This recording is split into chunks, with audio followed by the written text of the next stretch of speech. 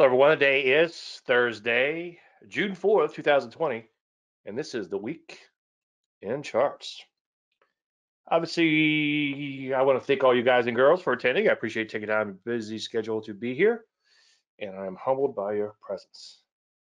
Well, this slide is old, but we are going to talk about a lot of the same things. Obviously, current market conditions, and we're going to spend a lot of time on that. I want to talk about the leaders becoming laggards and laggards becoming leaders, and maybe being able to have your cake and eat it too, which would be phenomenal. And that's got me pretty excited about the markets. I'm actually short right now the index stuff, but that's just a short-term thing. And I want to follow up a little bit on volatility, and I want to talk a little bit about going back to the well and taking profits and a plethora of other things. I have a lot to talk about. So let's just hop right into it. Before we do all that, there's a disclaimer screen. As you know, you can lose money trading. I was on to sum it up. All predictions are about the future, and a lot of stuff could happen between now and then. I've been doing these bear market updates, but now I might have to change them to bull market updates. NASDAQ's almost at brand new highs today, notwithstanding, of course. But you can find those on my website. And it might be, if you can't sleep at night, it might be a good exercise, all kidding aside, it might be a good exercise just to kind of see how things shook out and didn't necessarily implode, but what I was seeing and when I was seeing it. Chewy was recommended a while back in the trading service, and it was actually a discretionary call because the market was up huge pre-market. Futures were up like 100 points or something ridiculous, or maybe 50 points, I don't remember. And it had a fast move on the open and it triggered, but then it came back in. So I told everybody to use a little discretion. But what I do personally is I try to follow the service mechanically as possible, except of course when you have an opening gap reversal like that, or a potential opening gap reversal into works, or a fast move on the open. So I didn't take the original trade, but I did get in when it began to break out and go higher. Now, you might think, well, it's too many days of the pullback, but lately we've had such strong stocks that I've been a little bit more lenient about days in the pullback. And I'll flesh that out in just 1 second. Anyway, it was Chewy. That was the entry. That was the stop. And that was the initial profit target. Let's take a look at that. And by the way, if you want to look at these archives, go to davelandry.com/archives if you're, well, whether you're on a trading service or not. In other words, it's not behind a firewall.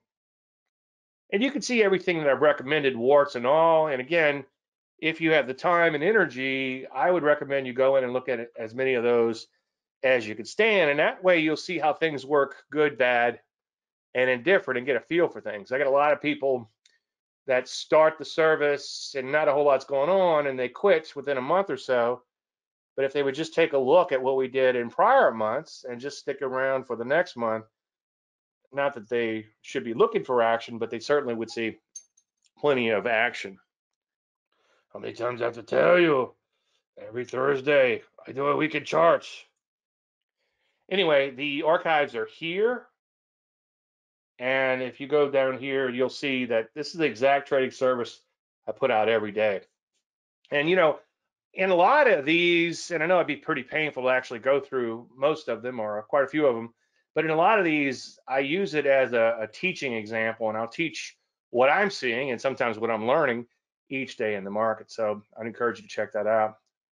So the original entry was right here. It might be moved over to the right a little bit. I forget exactly which day it triggered.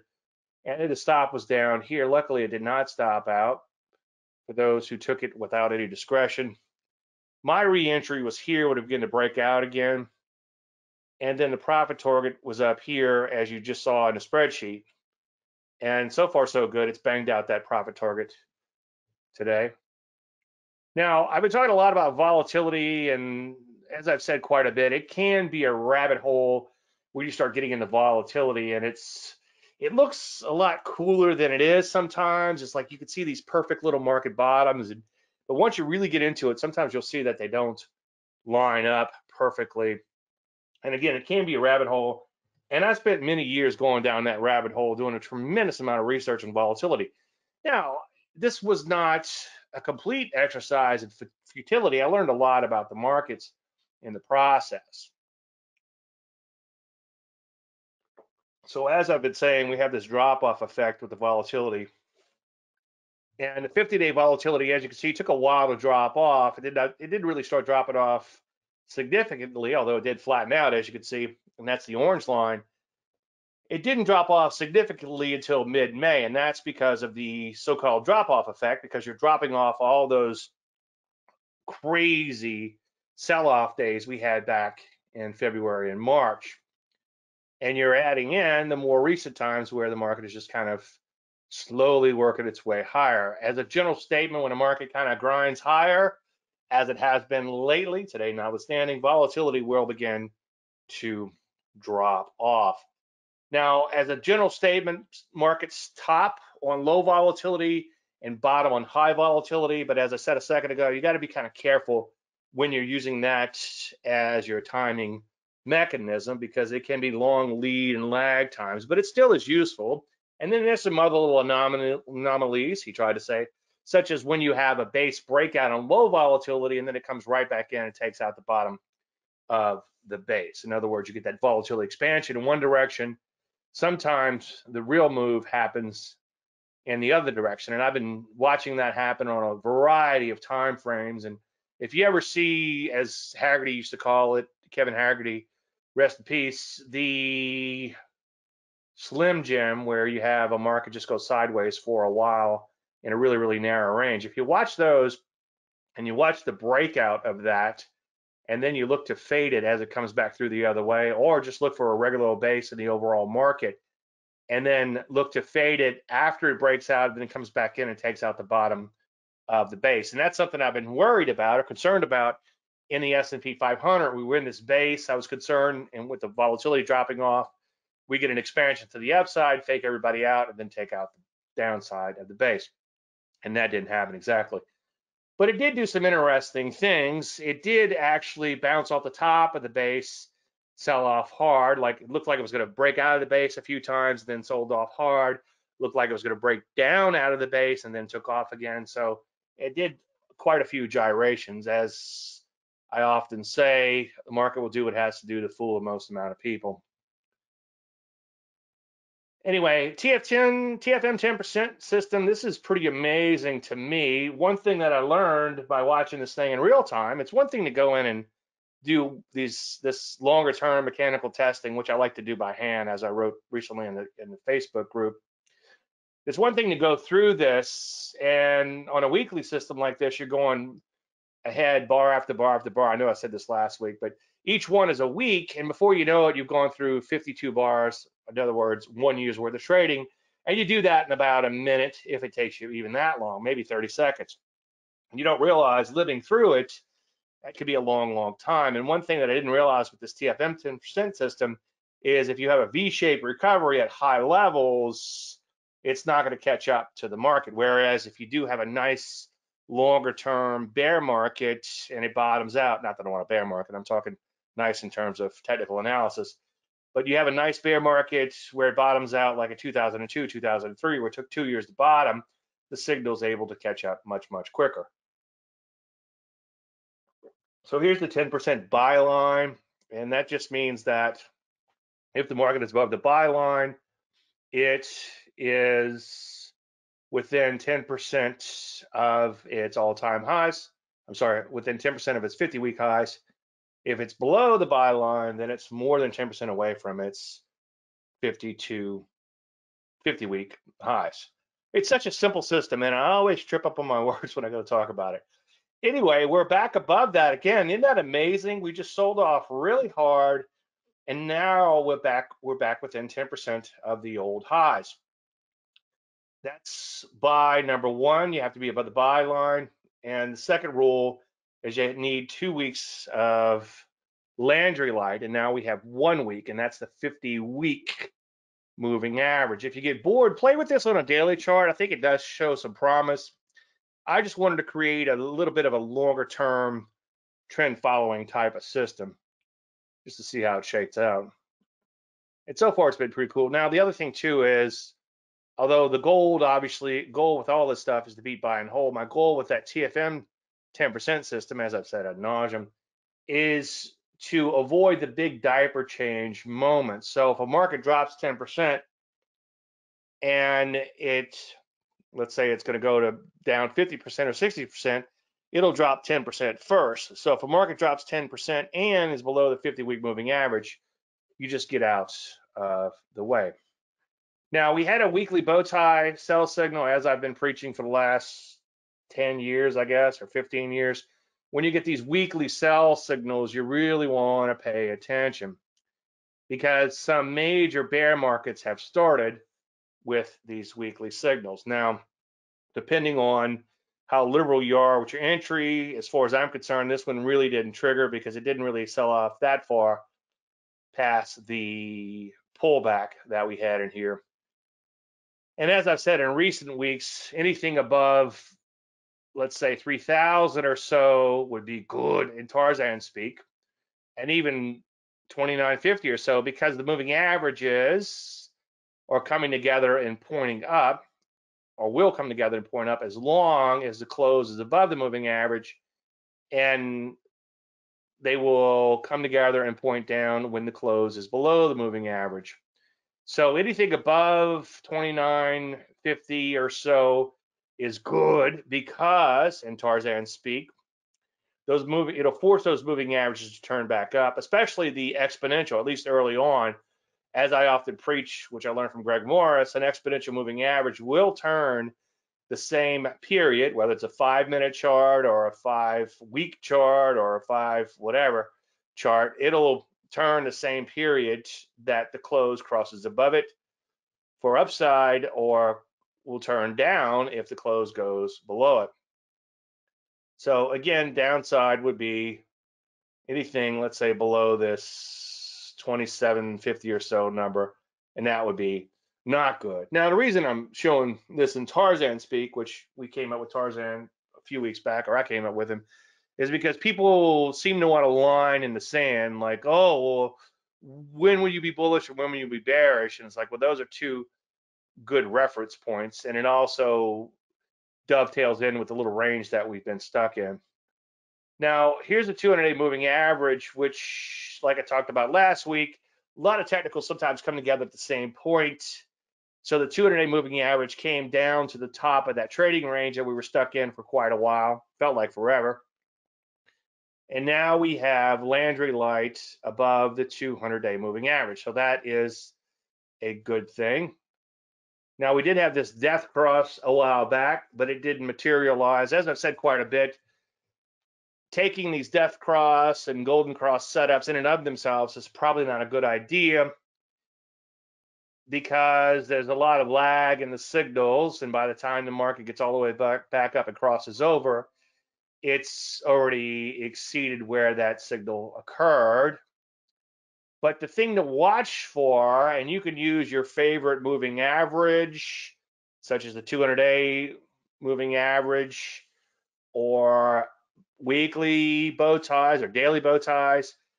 If you're below those signals or lines or whatever you want to call them, that's where bad things can happen. So you have to not necessarily have a line in the sand, but have a point or a signal where you know that something bad could happen. So if something bad's going to happen, something sort of bad will happen first. In other words, you'll get a sell signal first, or a moving average crossing, or something like that, and you want to pay attention to it. Now, in this particular case, the market actually started going up for the most part after the death cross, after a little bit of a sell-off. So that signal obviously didn't work. But if you go back in history, and I've done this before, and somewhere there's a spreadsheet. I do all this work, and I just have to get it organized so I could find it again. But somewhere I did a spreadsheet where I showed the maximum move after signals, especially like the death cross, because everybody gets all excited about that.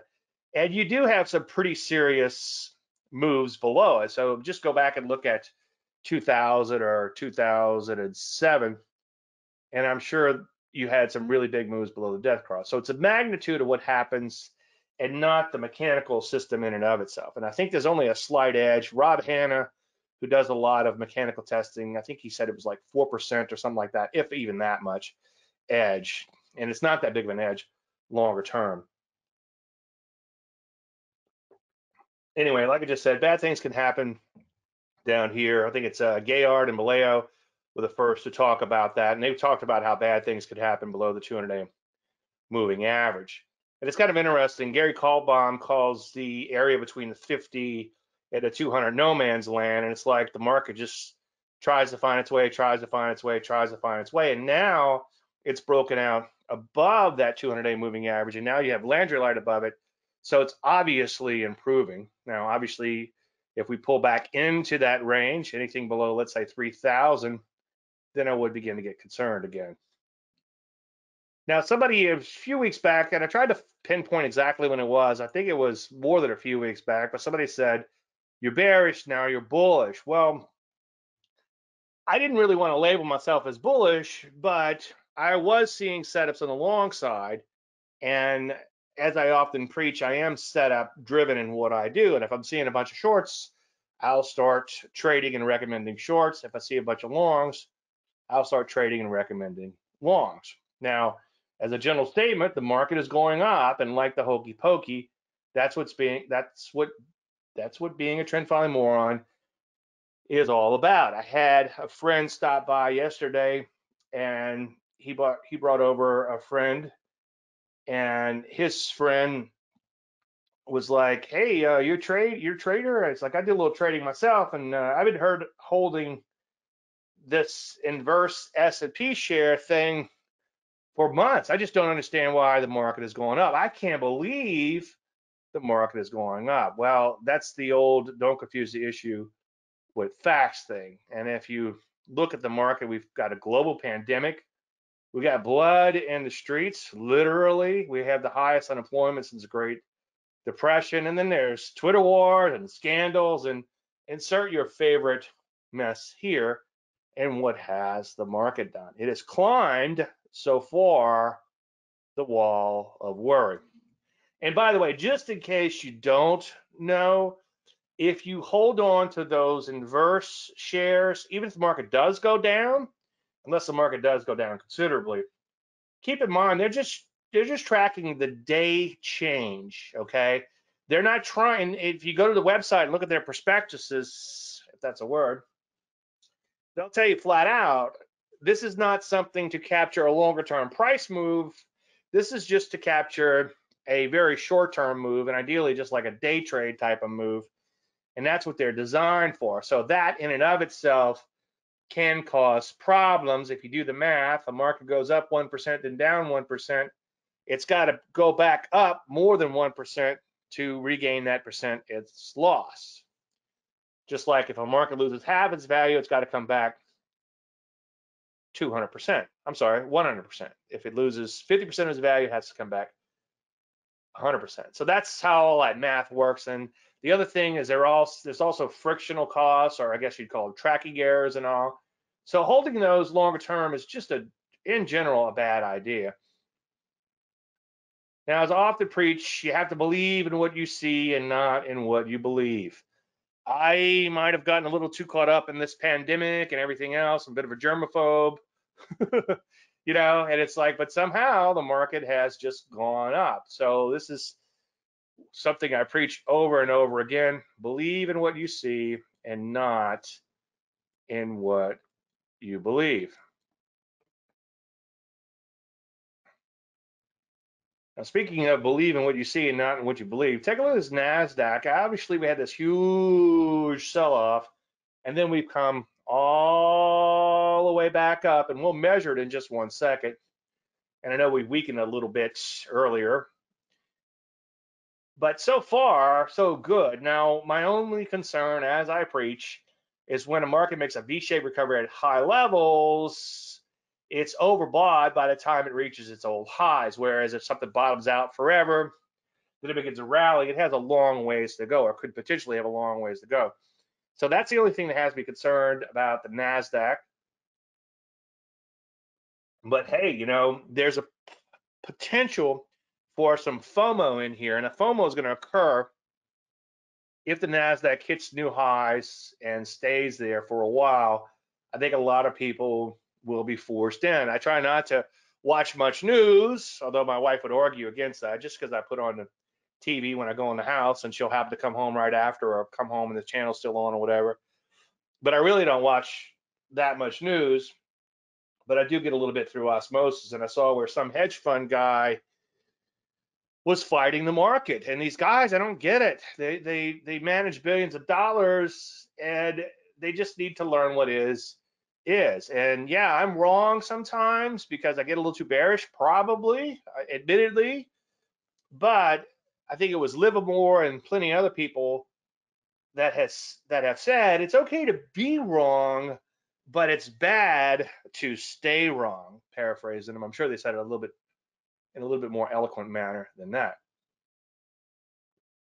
Now, one thing I've been talking about, and John Lewis, I couldn't remember his name in weeks prior. Just get once the camera starts rolling, it's everything kind of goes blank sometimes. But anyways, John Lewis, super nice guy.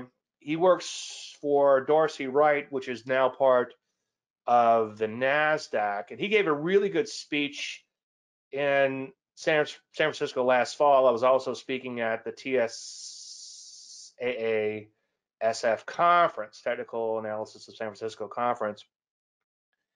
And anyway, he talked about how the momentum stocks began to weaken, and he called them value stocks, and I think that's probably a good way of putting it. The value stocks begin to strengthen. And one thing he pointed out is that if you never want to make any money in the markets, then you put half your money in a growth fund and half your money in a value fund, and the two will sort of counteract each other.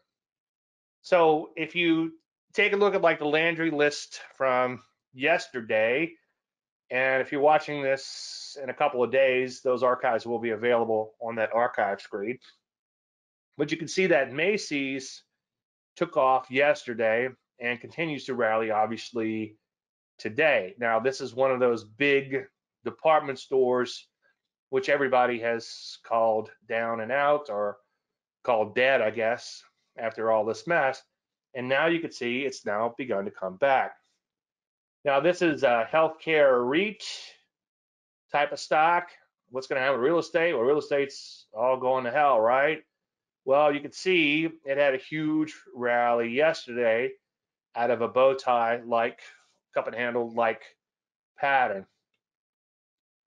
Now, just for S&Gs, I went in and I looked at this one and some other ones, and without using my actual money management, just because it was for S&Gs and fun, I thought it'd be cool to say, okay, what would happen if we took an entry 1 cent above prior day's high, and then exit on the close because all these low-level stocks took off. And instead of figuring out where our stop would be in the money management based on the stop like we normally do, I was like, well, what would happen if you invested, so to speak, $10,000 in each one of these stocks? And this one went up you'd have made $3,325. And here's the rest of those trades based on every bow tie or bottoming pattern mentioned yesterday or day before yesterday, and this was yesterday's performance, so to speak, on those stocks. Now, I didn't actually do this, but it was kind of interesting. I was sort of chasing my own tail, studying some of this intraday stuff, intraday trend following, and placing a bunch of trades in the market, a bunch of day trades, which I probably shouldn't be doing, but I'm testing out something lately. And I made $158.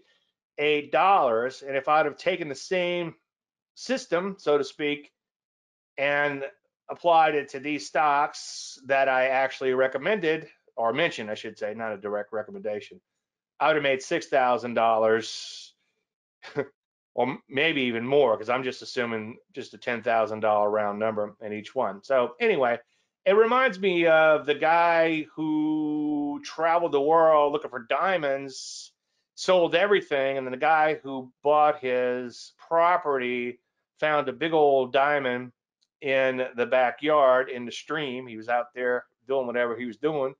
Saw a big old diamond glistening, and come to find out there were acres of diamonds on this guy's property. So just he'd only looked at his backyard. I haven't read this book, but I just saw it this morning. I was trying to Google to find the story. So this, I think, is the original.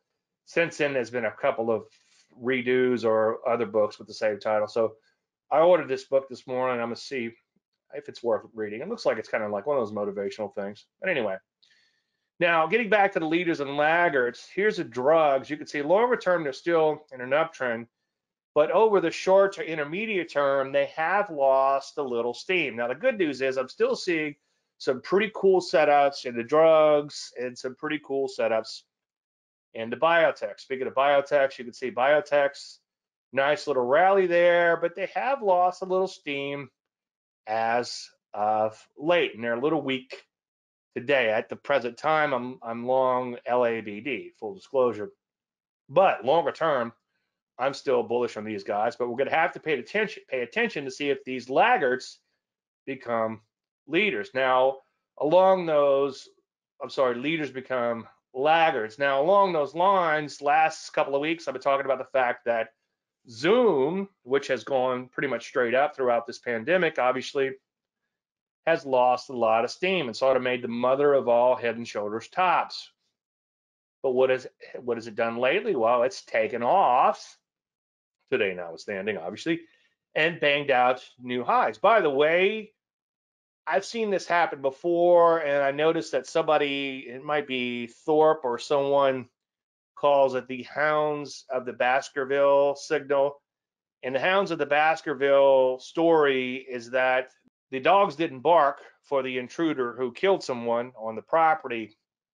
So they realized that it had to be an inside job. Well, he names this pattern when you have like a failed head and shoulder or something, the Hounds of the Baskerville. I guess because it looks like it's going to roll over, but it tricks everybody.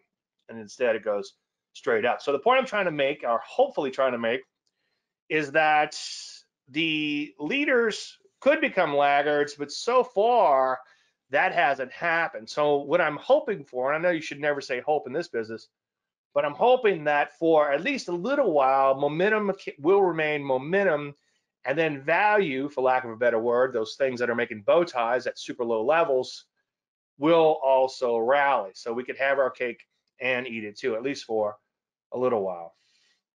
Now, last week I talked about pioneer patterns in IPOs and talked about the buy at B pattern in GAN and 1, 2, 3, 4, 5, new closing high. This is the buy at B. And again, there's quite a few caveats, like I said last week, but as a general statement, you're buying that new closing high after you have at least 1 week of trading. And there was a little confusion with this pattern, and I think because of my earlier research, I didn't realize that it actually could also trigger on day 5, or I didn't make that abundantly clear. For those who look at the Q&A on my website, I've cleared up the buy at B quite a bit. So read those if you get a chance, or watch those if you get a chance. But anyway, it can trigger on day 5, and basically, again, with some caveats, you're just looking for a a new closing high for the life of the IPO, but you can't actually take the trade until the close of day 5. And it also has to be above the high of day 1 if that high sets the new high for the week. So if on day 1 the stock takes off, and then day 2 and day 3 and day 4 are below that high, or even day 2 is below that high, the market also has to close at a new closing high and above the high of day 1. So in this particular case, that rule didn't necessarily apply, but it was also still above the high of day 1. So you buy market on close. It can really be a leap of faith, as I often say, especially if you get the signal on a Friday afternoon. It's like you buy a stock and then you're like, okay, well, I guess I'll wait 2 days to see if I was stupid or not, right? And this one failed miserably. And like I said last week, I dropped F-bomb after F-bomb after F-bomb when that happened. But something interesting happened. We, number one, started talking about it again in the Facebook group as it begun to improve. And somebody asked me, hey, Dave, it's a new closing high again, or close to a new closing high, I should say, around the 23rd of May. And they're like, should I buy it if it closes at a new closing high on the close? And I'm like, no, why don't we wait to see if we have a little bit momentum on that, and the momentum being the low greater than the moving average. This is a 5-day moving average, and I don't have a good name for this little 5-day IPO system. Mike, if you're in here, Mike P, what did you call this? Maybe I'll call it that, IPO Go or something. So it's hard to go back to the well, especially after you just got creamed. And you know what? Even if you make money on a trade and get stopped out at a profit, it's hard to go back a second time because you feel like you're tempting fate. And as I often preach, psychology is a bitch, for lack of a better word, in this business. And that's why I get so upset with these false prophets out there, prophets, Profits, that just claim that trading is so easy. If it was easy, if it were as easy as they make it, you would never see my fat arse again. So with the buy at B, we're not worried about a moving average or anything because it wouldn't mean anything because we don't have enough days, at least early in the setup. But I wanted to come up with something that wouldn't allow you to trade it until at least the close of day 5, and in most charting packages, it won't plot until day 6, and that's fine. I just wanted something when I think it wasn't Chewy.com that came out, but it was Blue Apron and Snapchat and a few. I think it was Snapchat.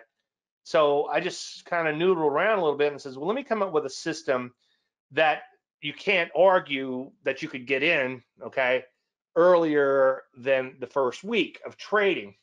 I was like, well, what if I put a moving average in? That would solve that problem, because if one of the rules was you had to have daylight, or Landry light, I should say, above the moving average. Well, if there's no moving average on the chart because it hasn't made enough days, or there's not enough days for the moving average to begin to plot, then you couldn't take the setup. So anyway, so what I was saying again was, when somebody said, hey, Dave, we're closing in on new closing highs, is it worth a second shot? And I said, let's wait until we have some Landry light above the 5-day moving average, and it's at a new closing high. That's supposed to be NCH there. Well, that's what it's supposed to look like. And you can see here we have Landry like the lows above the moving average. So if a stock, or any other market for that matter, can have Landry light on a 5-day moving average, it suggests that it's breaking out or breaking away from the moving average. And I'm just kind of seeing this as I'm showing you. But notice here it intersects, and then here it intersects, and intersects here, here, here, here, here. And finally, the low is greater than the moving average as the stock begins to accelerate. So your new buy would be on that close around 16 and a half. And again, we also have Landry light. And I took partial profits at this level here. I have a trailing stop at break even for now. And that probably should be a little tighter than break even, but that's about where I have it. I don't actually have a hard stop in today. So, but if I did, I would make sure that I wouldn't lose money on the second low for this trade. And so far, so good. Knock on wood on that. So sometimes it's hard to go back to the well. I just want to follow up on an example, especially since it did hit the initial profit target. Here's the thing. Trading can be a really lonely sport. And by accident, I discovered something absolutely wonderful. I decided to start a group of traders and make that part of my membership area. And this thing has really taken off. And these guys, most of you are here today live. Thank you so much. You guys have been a godsend for me. I really enjoyed interacting with you. And I'm not the grand poobah. Sometimes you guys don't agree with me, or we agree to disagree, but that's okay. And I've learned a lot from you guys in the process. And if you're newer to trading, a lot of people email me and ask me a bunch of questions. Well, one, once you're a member, I'm willing to bet that 99% of all those questions have been answered either in the Q&A or in the 4 member courses, the mind course or trading psychology, the money management course, the methodology course, and then the holistic trader, which is a little bit of both because I believe that those 3 cannot be separated. But anyway, ask for help in the group. And to my surprise, by the time I get around to answering the question, a lot of you guys in the group, have chimed in and answered it. And the other thing you do is you can see the signs and signals as they occur. And occasionally I'll throw out an opening gap reversal and some other trades there. So check that out. And you can go to this URL or the shorter URL. You can go to davelandry.com/members. All right, let's go to the live charts. A couple things I want to look at real quick. Last week we talked about doing a relative strength sort based on the S&P 500 and looking at the major MIGs. MIGs or Morningstar industry groups. And you can see those are over here. And I've got a few other things on here. So let's plot the S&P 500. And we could pick any period you want, but let's take a look at this. Let's go for the bottom of this range, and I'm not sure what it's going to produce, so let's just do it on the fly. So for the bottom of the range to the top of the range, 9% run. Let's see what has done better than the market and what has done worse than the market. Well, the market has ran, again, 9% and change. So anything above the S&P 500 based on this chart is stronger than the market, and anything below the S&P 500 is weaker than the market. Now, this is pretty amazing because what's one of the strongest areas out there? Retail, okay? Well, retail is actually below the performance of the S&P 500, which I find amazing. What's one of the weaker areas? Well, defense. You've got a lot of these stocks that have just been beaten up in here, and now it's becoming one of the stronger areas. What's another area that's been beaten up really bad? Banks, okay? Transports. I was looking at transports last night. I'm like, holy moly, look at these transports. They're acting like a momentum stock, okay? What else? Leisure. Well, what good's a leisure stock, right? We're all stuck inside of this pandemic. Nobody's going anywhere. Well, leisure stocks during that same period have gone up 21%. So you can kind of go through these and pick them all apart. Real estate's been left for dead, right? Real estate coming back strong. So we're definitely seeing a big sector rotation. But again, what I'm hoping, I don't know, I should never use the word hope, blah, blah, blah. What I'm hoping is these stronger areas in here are like biotech, which is only up 2% on that same period, remain strong longer term.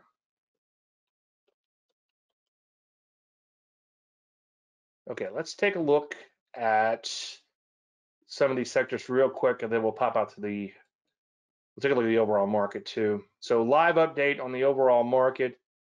As you can see, a little weak today, not the end of the world. We're really due for a correction. We've had a pretty good run in here. Again, that's what, 9% or so. So we're due for a little bit of a retracement in here.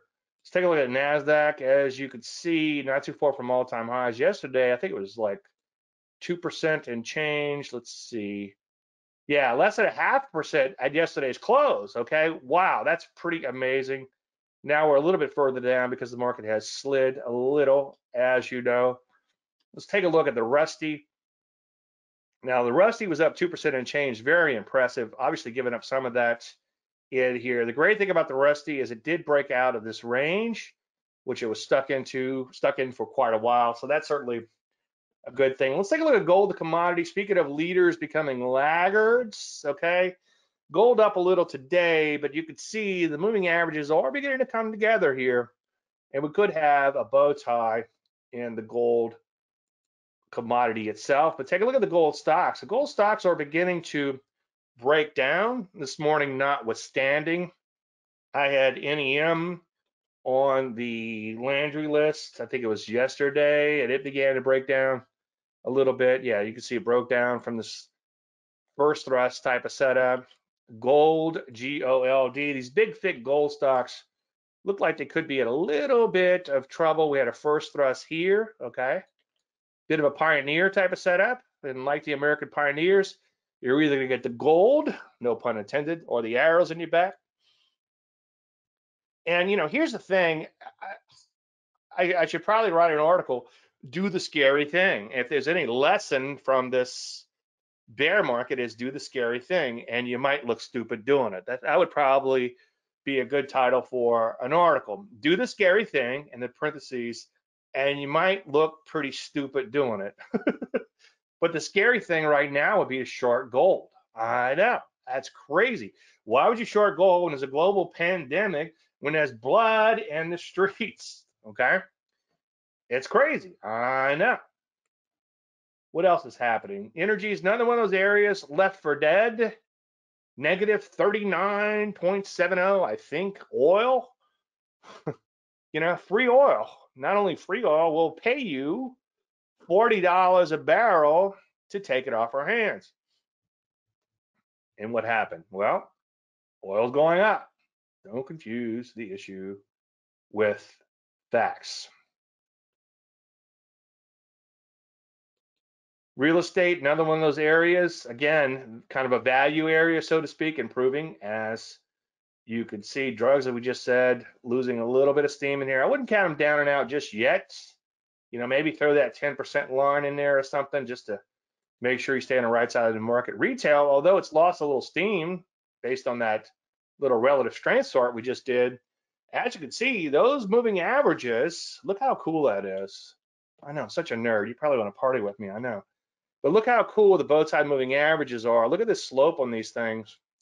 And look how orderly that has been. Due to correct, but pretty cool and orderly nonetheless. And then look at what happened with this bow tie here. This was a beautiful bow tie. And then retail just absolutely imploded. That's pretty cool stuff. Let's take a look at the semiconductors today, notwithstanding, but as you can see, bow ties, proper order.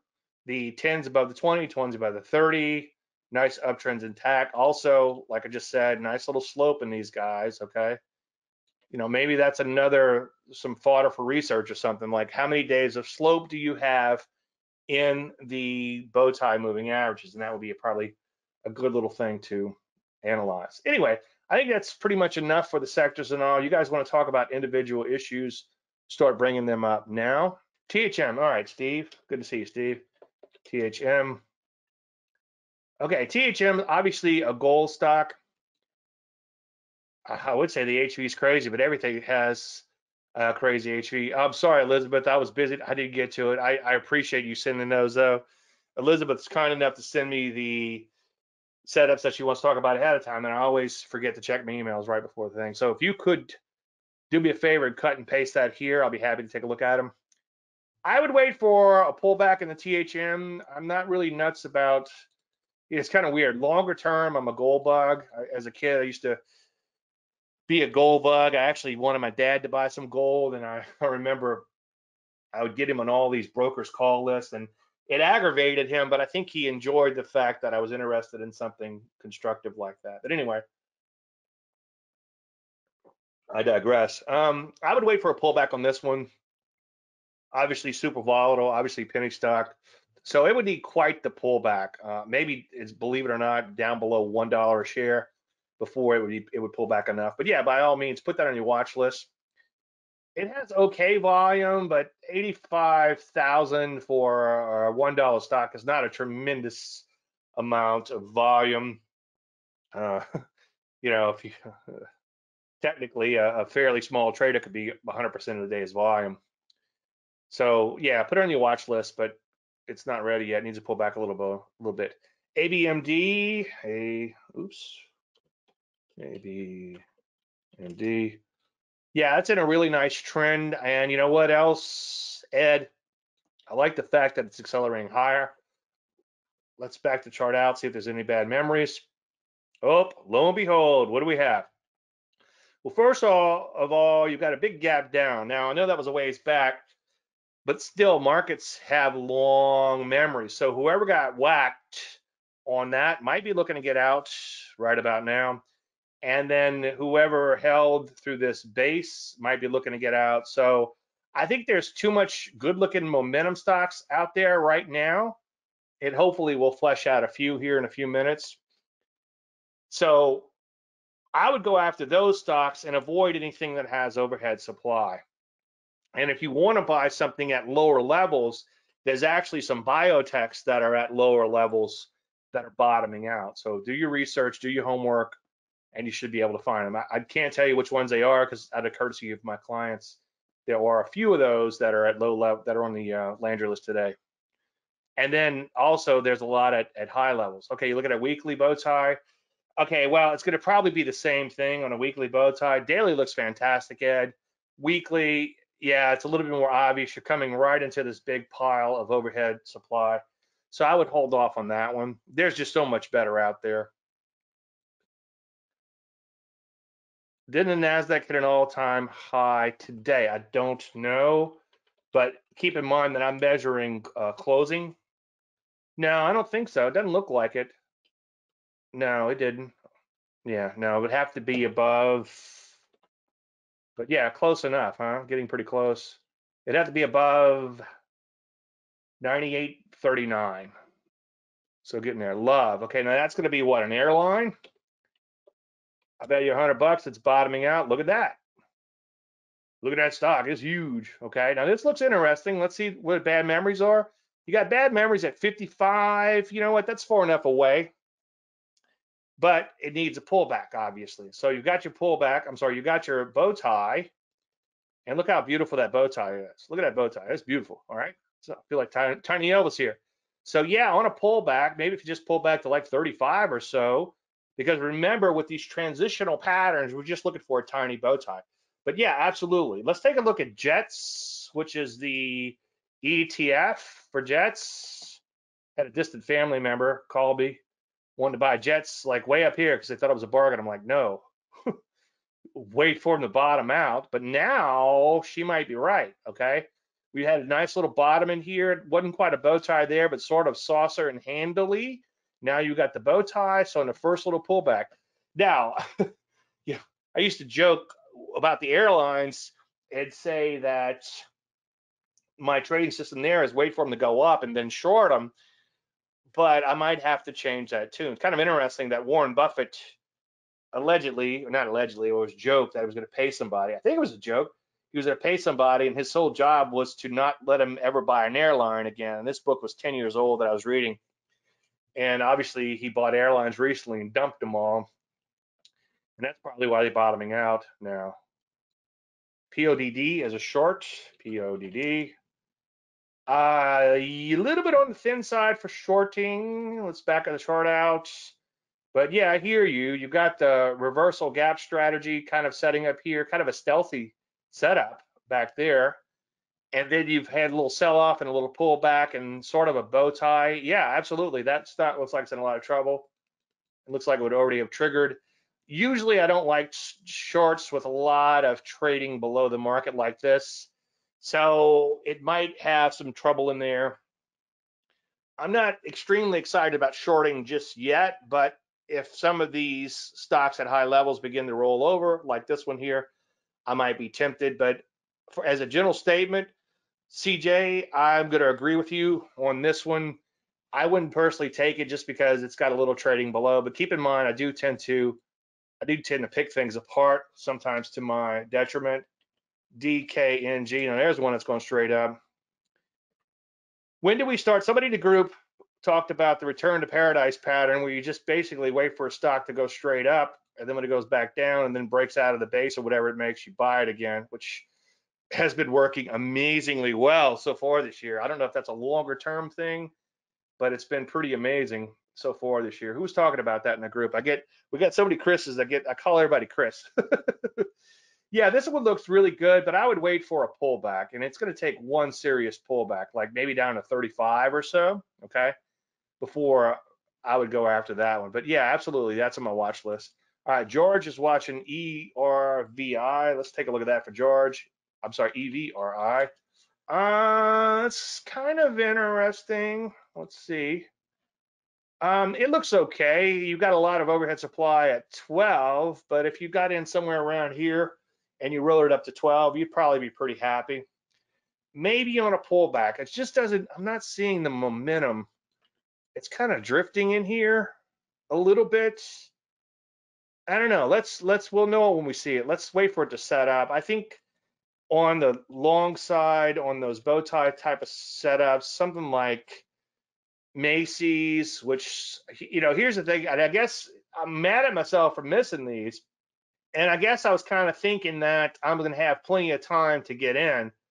And here's the thing in this business, you could always do better. And even on good days, I beat myself up a lot. And I think that's okay. But I would much rather stocks that are kind of bottomed out like this, that look like they can come flying off of their lows and they have no overhead supply for a long, long ways. Okay. But yeah, that one looks like it has bottomed out. G Pro for Elizabeth. G Pro. Yeah, that looks pretty good. Let's back the chart out a little bit. Let's see what's happening. Little choppy trading longer term, little wide and loose longer term, but it does look pretty good over the intermediate term, I have to say. Maybe wait for a little bit more pullback. So I'm going to give that one a not bad. ROK is going to be Rockwell International, I think. Rockwell Automation. Used to be Rockwell International, huh? Let's back the chart out a little bit. It does have a little bit of electrocardiogram look to it longer term, but we've had such a crazy bear market, or quick bear market, I should say. I'm not as worried about those patterns as I used to be, the longer term wide and loose trading, that is. It looks okay. Let's see what happens on a pullback. It didn't really blast past these prior highs in here. I'm going to pass because it really didn't get past these prior highs. If it accelerates higher and pulls back, maybe. Okay. Oh, good. Ed said he's waiting for a pullback. Fantastic. Stuart wants to talk about Alec. Alec is okay. I prefer cup and handles. I know years ago I talked about the running cup and handle. Let me just S&G, see what a 50 would be. But that pattern seems to work a lot better in bull markets. No, it's not really there. I used to like cup and handles that formed around the 50-day moving average, but now I like the cup and handle, the bow tie, and things like that at very, very low levels. It's slightly on the thin side. Let's back the chart out a little bit. It looks okay. I'm just not a big fan, again, of these, at least in more recent years, last 15 years or so, of these patterns that set up right at the prior highs. I would prefer if it broke out to new highs and then look to play pullbacks. You are welcome, George. T-Doc or CJ. T-Doc looks like it's in trouble. Let's see. He's on your watch list. Yeah, it does look like it's in trouble. This one, it's kind of interesting. There's a couple little health service related stocks in here that are beginning to stall out a little bit. It's a little wide and loose, but boy, that certainly looks like kind of a rounded top in here. And I think I drew this in last week on a net basis that hadn't made forward progress in quite a while. I'm not seeing any structure unless you would have shorted it a few days ago. But yeah, I hear you. And your bow ties are rolling over. Yeah, this stock looks like it's in a lot of trouble. So good eye on that one. Yeah, we talked about Alec. Okay, for Stuart. I was hoping you were going to talk about Warren Buffett today. What's the stock? Berkshire? How do you spell it? How do you I can never remember the symbol. Berkshire. BRK. That's the thing too. If he's such a value guy, why did he sell all his airlines? Don't get me started. Berkshire. BRKA. Okay. I mean, he's what they call him, the Wizard of Omaha or whatever. Well, let's plot the S&P 500 below that. And I shouldn't pick on this poor gentleman. I just think, oops, I didn't want to do that. I just think those days are over. Comparison simple. 500. Okay. And yellow. Yeah, I think I talked about this last week. Okay, so what happens? Market goes down. Okay. Good. What's his name? Mr. Mackey. I had to quit watching South Park when I got married because my wife had a young child. But But you can see S&P 500 green line doing pretty good, and Berkshire Hathaway not so much. Now these lines aren't to scale, but you can see it pretty much mimics the overall market. If the market goes down 30%, so does he. Let's see what his slide was lately. I know you just goading me on this. Let's see. Yeah, 30%. So market goes down 30%, he goes down 30%. Anyway, now I recently read a book going back. This book's about 10 years old. It's called The Investor's Brain. I recommend you read it. Go to www.davelandry.com/books-2-read, and I'll get like 10 cents if you buy a book there per book. I'll toss it in the plate, or I'll put it towards my website data feeds or whatever. Anyway, they were talking about how his performance really isn't that great, and that was 10 years ago. They also talked about the guy who screams on TV. Why is it spread so wide on the EEX June options contracts? Well, because it's a low price issue, and because the volume isn't huge. Okay, so think about this, Zach. The volume is 300,000 shares on average. This is one from today's Landry list. Since it appears to have triggered, we can talk about it. And this is another one of those stocks that's bottoming out, right? They do trade shows or something, according to Yahoo. So it's 300,000 shares in this stock. And let's say, I don't know how many strikes there are, but you start dividing up all the strikes, calls and puts, and by month and month and month, it gets diluted way, way, way, way out. It's not like a spider contract where it trades millions of shares. So look at the volume on those options, and you'll get your answer to that.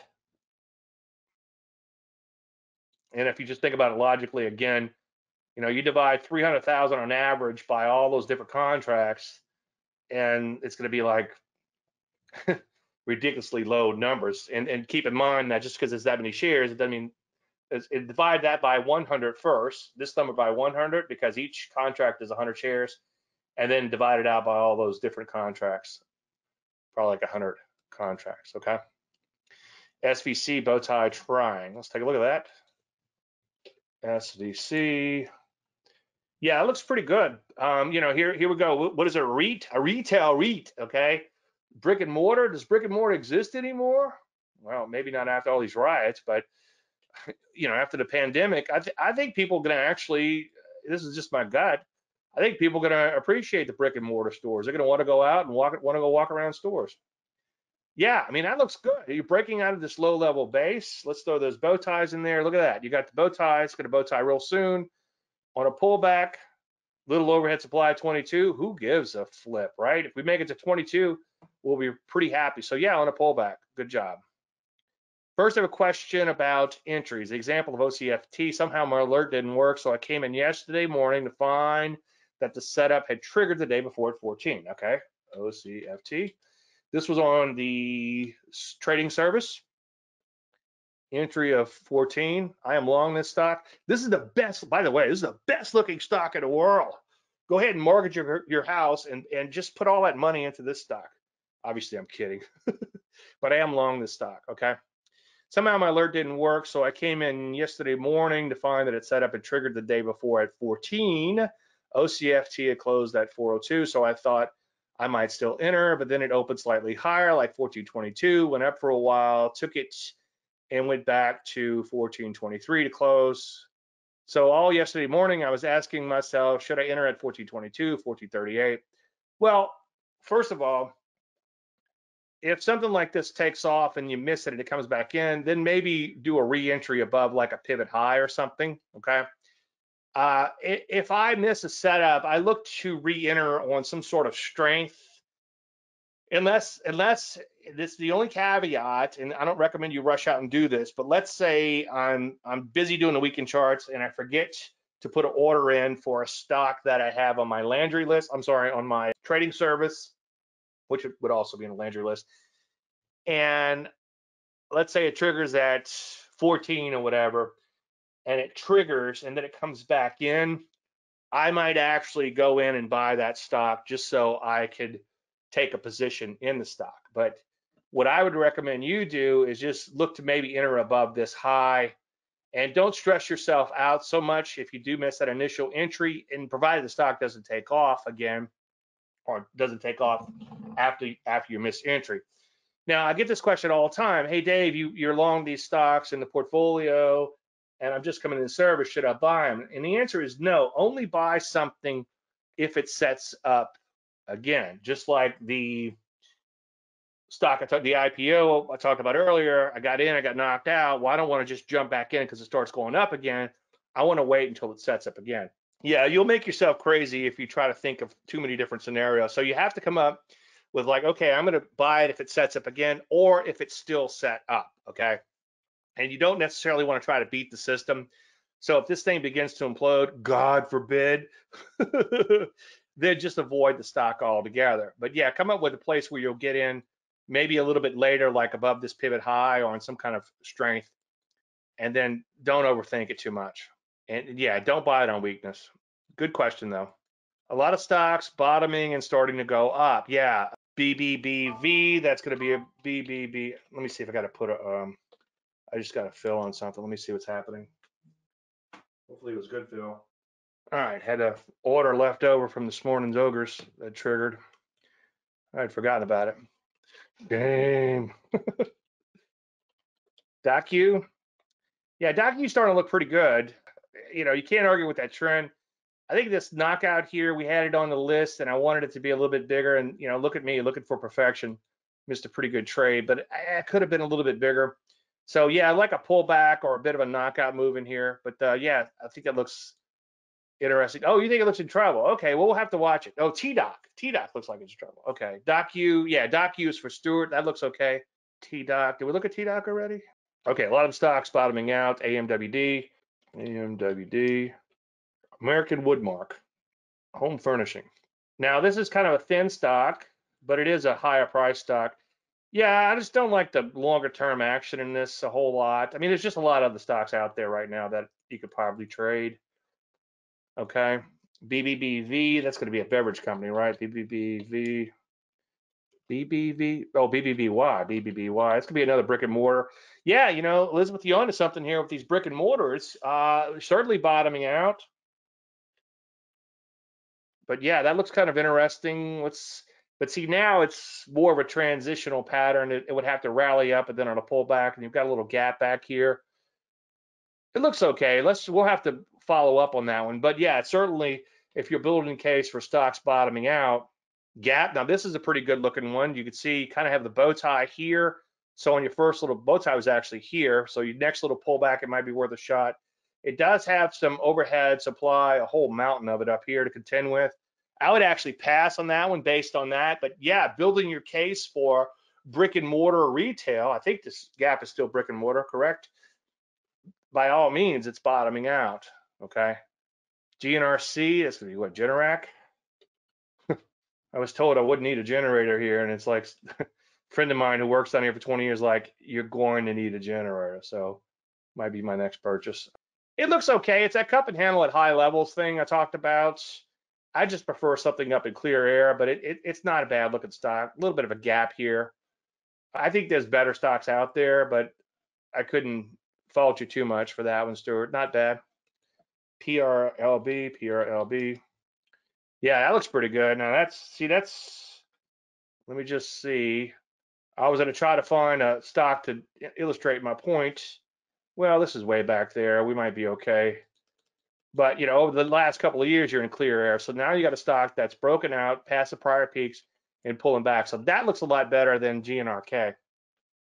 Maybe just a tiny bit more pullback, but that's not bad. Now, it is a little bit on the thin side, but you multiply this times the price, and it's liquid enough to trade, obviously. mRNA. That was an interesting over the other day. I think I would pass on this one longer term. It looks like it could be in the early phases of being in trouble. It's a little dangerous to short a stock like this, a headline stock, so to speak. I think I would pass. But yeah, I think it's actually in the early phase. You know, about a week ago, I thought it looked a lot better. I liked it when it had this big down day. If you remember, it was on the Landry list, and the next day it gapped down, nice little opening gap reversal type of play. It didn't really work out though, at least for me. Let me know if it worked out for anybody else. Because what happened was, and this is something that I want to kind of bounce off of you guys in the group. What if I can get enough? When you have these opening gap reversals, and I did play it early and lost money, got stopped out. I bought in here and got stopped out here, but I did buy again when it was headed back higher. So I just want to kind of think about this. We could talk about it in the group later. But on these opening gap reversals, what do you think about when they bottom out, especially after they fake out like this and then take off again? I didn't mitigate all my losses, but I made back quite a bit. So in other words, a gap down and then they continue down and then look to get long. The other thing I was thinking about too, we talk about it every now and then, it's the gap and go. So 2 questions on the opening gap reversals to think about is, let's say, maybe I can draw it in over here. Okay, let's say you've got an opening gap like this. Trade number 1 obviously would be like the opening gap reversal, but sometimes they gap down and keep on going. Is it worth playing that gap? Okay. And then the next thing is, if they bottom out intraday at much, much lower levels, is it worth playing that reversal back up? So that's something I'm thinking about. The problem with all that trading is you don't want to end up chasing your own tail. But that's something I've been meaning to discuss with you guys in the group to get you 2 cents on that. All right, let's take a look at some of these other stocks in here.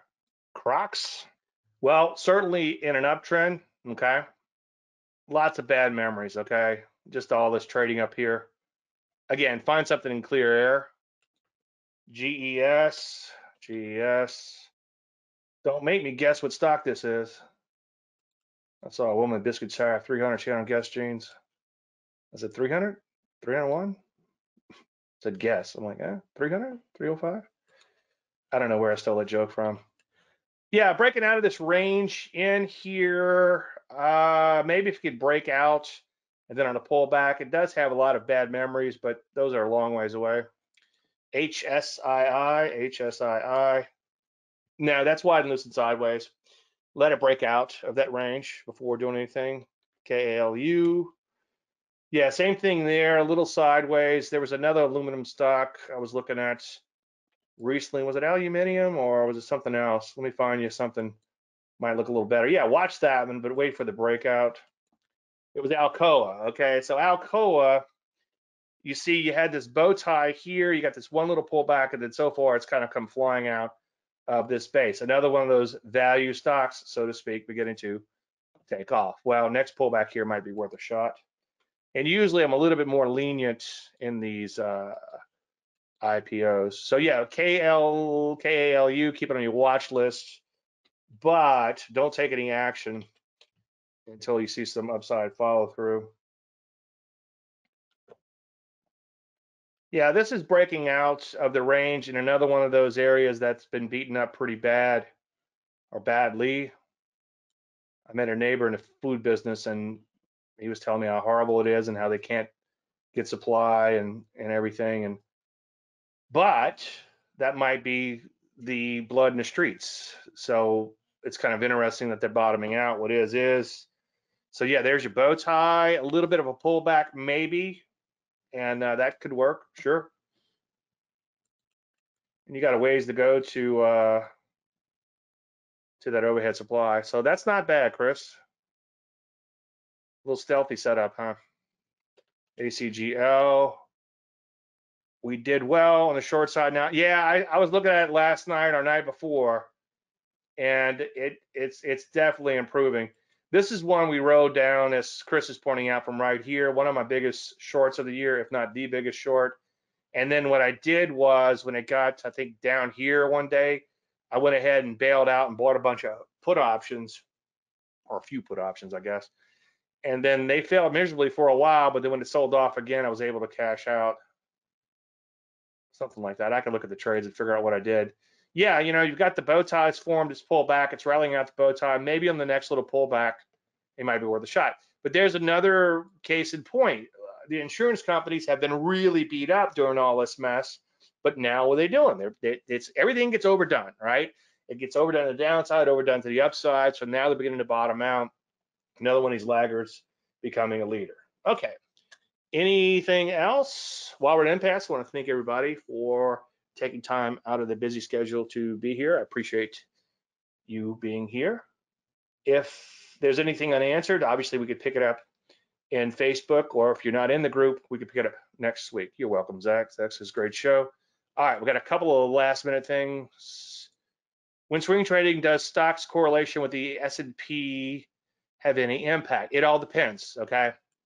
It all depends. Sometimes you have really, really tight correlation. And a lot of the intraday research I've been doing, sometimes you're looking at these different ETFs and they almost mirror the S&P 500 or the spiders, which I plot right next to them.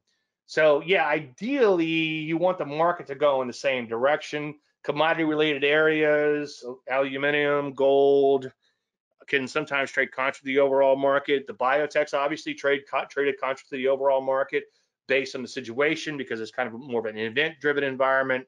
So yeah, ideally you want the market to be headed in the same way as your stocks are headed, and you obviously want the sector behind you too, ideally, and then stocks within the sector behind you. But a lot of time it's hard to get all those things setting up. Tizu, I like the name. TZOO. Yeah, it looks kind of like it's bottomed out a little bit in here. We do have some, it's a little on the thin side. You got a really big old mount. I would probably pass, believe it or not, even though it's way up here at 10, I would pass based on that mountain of overhead resistance and try to find something that's a little more momentum maybe and a little less overhead supply.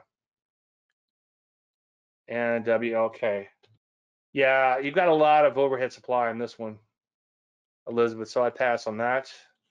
OPRA, PRA. You guys go out and get some water and come back? Y'all went to pee or something and came back? Just too much bad memories above the market. I hear you though. Let's take a look at it shorter term, I should say. Shorter term, it looks okay. You made a bow tie, you pull back a little bit. You've got a big old cup and handle. Oops. You got a big old cup and handle, but I would pass on that. Okay. Well, once again, I want to thank everybody for coming. I appreciate you taking time out of your busy schedule. I'll see all you guys and girls in the Facebook group. And if you're not a member, I'll see you again, hopefully, next week. Thank you guys and girls so much.